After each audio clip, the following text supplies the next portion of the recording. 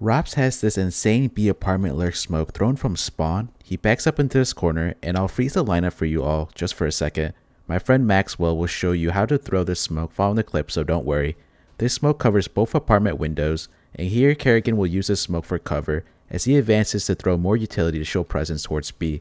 The timing of this smoke is amazing as you see it lands before Kerrigan gets there, and he doesn't have to waste time throwing the smoke and focuses on throwing other nades.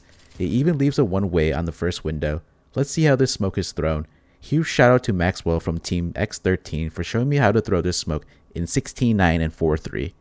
Okay, so I'm first going to show the ropz B lurk smoke the way ropz does it, which can only be done on 16 by 9, 128 tick.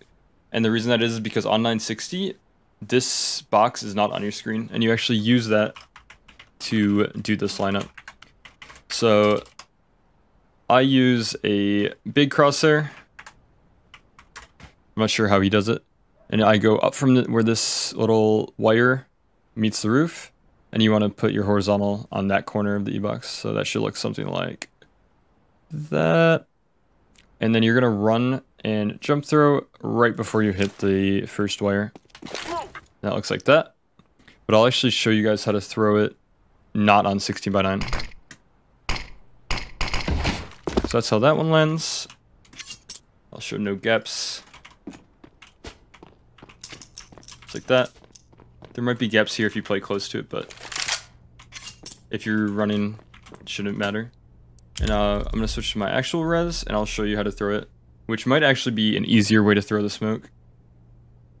Both need like a lot of practice, obviously.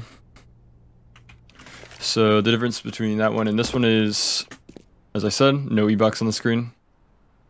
So the way I do it is I pin the smoke, and I put my left index finger over this little, whatever that is, part of this, whatever, I'm not even going to try to put a name on it. Like that. You just cover it, and then same thing right before you hit this wire, jump throw. And the whole key while you're practicing is you want it to hit here, just like that. And it lands pretty, like, pixels differently, but it's the difference between being able to throw it on 16 by 9 and or on 4-3 and not.